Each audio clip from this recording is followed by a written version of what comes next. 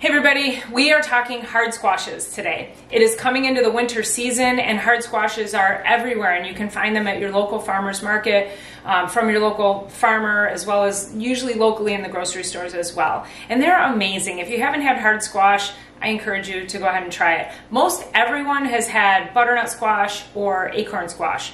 Spaghetti squash is another popular one as well, but I'm going to stick with the other hard squashes for now. So butternut and acorn, super common. Everybody buys those. I personally feel like they're a bit of a gamble because I've had them when they've been really good, really sweet, and then I've had them when they've been completely flavorless. So I usually stay away from butternut squash and acorn just for that reason, because I just never know if I'm going to get a good one or not.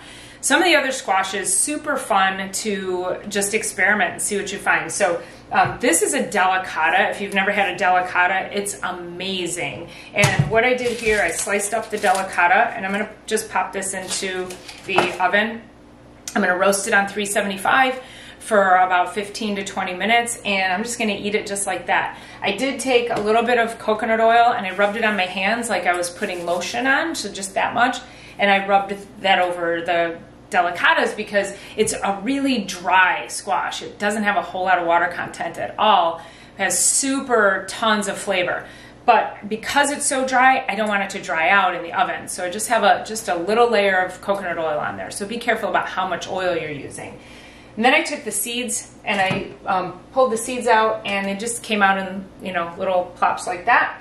And those are going into a pot with a whole bunch of coconut oil because I'm going to fry those babies.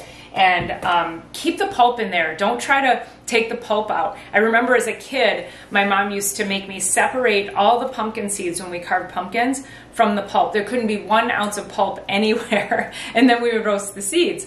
Little did we realize that the pulp has so much nutrition. So get the pulp in there, just fry them, add a little salt. I'll pat those off when I'm done, and I'll have those as a nice nourishing snack. The nice thing about these squashes is I consider them comfort food. So I went on a really long hike yesterday. I did yoga, hot, intense vinyasa yoga. Again this morning. I'm going on another walk tonight. And I'm really hungry today. So I know I did not get enough calories yesterday, or today even. And so this is going to help to satisfy my hunger without sending me into some binge of junk food, which I don't really have in my house anyway. But anyway, so the different squashes, so the delicatas, you'll love that one. And again, you could slice it. These are about 1/2 inch slices. You could slice them thinner if you wanted to. I like them about that. This one, my farmer called it a buttercup. It is to die for. Now, along also with the butternut squash it's really high in water content.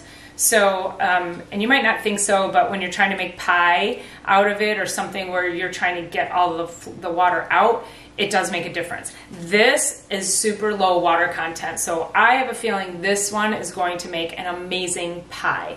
And I'm going to make pie with this probably in a week or so. I just have some things coming up, so I'll probably, maybe this weekend I'll do it.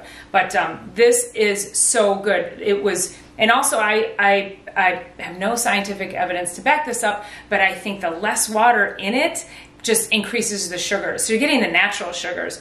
So please don't, when you take these babies and you bake them, don't adulterate them with butter and brown sugar and maple syrup. Like, you're taking this beautifully nutritious vegetable and then just putting all this garbage on it. So it defeats the whole purpose. And it's okay to eat these. They are going to be higher in carbohydrates, but like I said, when you're active and you need the carbohydrates, go for it. If you're not active, you're super inactive, then you might want to think twice. However, this is really this is superfood right here, and it should keep you from derailing and going off into the weeds and eating something that is comfort food, like, I don't know, Doritos and dip. I don't know. Anyway, so this one, the farmer called it a sugar cube, and they said it's very much on par with this guy. And I haven't had this one yet, so I'm really excited to try this. And I only bought one because I wasn't sure if it was going to be a gamble too. And if I like it, then I'll go back and get more. But I'd love to hear your thoughts, what kind of hard squashes you like, if that was helpful. Also, don't forget, save those seeds. And one other tip too, I make a lot of squash soup in the winter. And what I do, I have a Vitamix, a really high-powered blender. If you don't have a Vitamix, it is the #1 best kitchen tool I think you can have. And so what I do after I bake the squash, I throw the whole thing in the Vitamix, seeds and all. Seeds, skin, the whole shot. Because those seeds, there's so much great omegas in the seeds.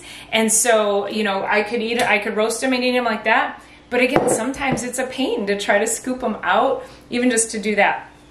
So I would take them, throw them in the Vitamix, mix everything in there, and then I make my soup out of that. So now I'm getting these beautiful, healthy fats in my soup. I did a squash soup out of this guy last week, and I sauteed peppers from the market, onions, and garlic, and grass-fed beef. And then I blended my butternut squash, or my this buttercup squash, and I mixed it all together, and I added curry and some coconut milk and a little more salt and pepper, and oh my gosh, it was amazing. So love that little bit of grass-fed beef in there. Again, just some good healthy fats and some good protein in there as well. And it did not need any sweetener. So don't add sugar until you taste them, and then don't add sugar. All right, guys, I hope that was helpful. Would love to hear more about what you like for squashes. Remember, like, subscribe to this page for more tips on nutrition and healthy living, and would love to hear what your thoughts are on hard squashes. Okay, see you soon.